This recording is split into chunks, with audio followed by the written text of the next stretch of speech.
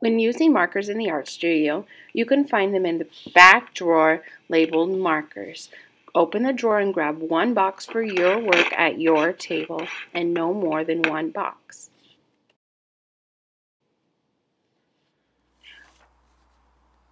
When using the markers, take one box to your table and share the markers with everyone else who needs them.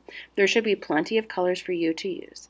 Take off the lid and place it on the back end so that it doesn't roll away. If you leave it on the table or keep it in your hand, you might drop it or it could roll away. So keep it snapped on the back. And then you can begin coloring. Using the marker, you can draw soft or hard.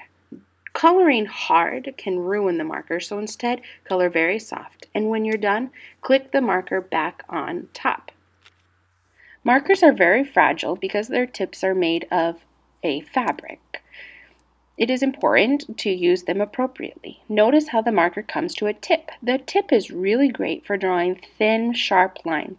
The edge is great for coloring in, as you can fill in a larger area more quickly, and the tip is great for outlining. So use the larger area most often to color in, and the tip to make thin lines and textures. When you find a marker that might be dry, such as this one, we are going to recycle them. Crayola has created a program called Color Cycle, which recycles all kinds of old, dried out markers and turns them into fuel and other recycled things. So take that to the outside of the art room when you find a dried one. It is important to also think about when you're coloring with markers to first outline. Now this is different from some other materials, but first outline with the tip and then fill in with the marker. Go slowly and work patiently. Also, since you are sharing the markers with multiple people at your table, only have one out at a time. That way, if somebody wants to use one of the 4 or 5 colors you have out, they can. Just put the lid on and off as you need one. Yellow is a color that's kind of weak, so if you blend yellow with lots of other colors, it gets dirty, as seen here with the green and with the red. Notice that the tip of the yellow gets kind of yucky. You can clean it off, but let's not blend yellow with any other colors. Remember when you're done to snap the lids on. Now there are thin markers in your boxes. They are great for many drawing techniques, seen as here as stippling, or to create thin lines on your paper. You can even blend colors together with stippling or with regular markers to create a new effect. Blending colors is simple.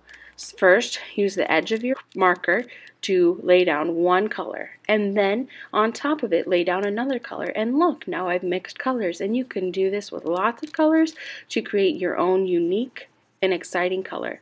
When you find a marker, test it out on the back first to be sure what color it is and make sure it's not dry. Now that we've talked about proper usage of markers, you are going to complete a worksheet. Remember, you're going to complete this in your sketchbook. Be wise with your paper and perhaps use the back side of a paper you've already done. Complete the multiple questions, numbering them as you go, and then bring it up to me when you're done to receive your punch. Do your very best and take your time to blend the correct colors or use the colors that it says and do your best work.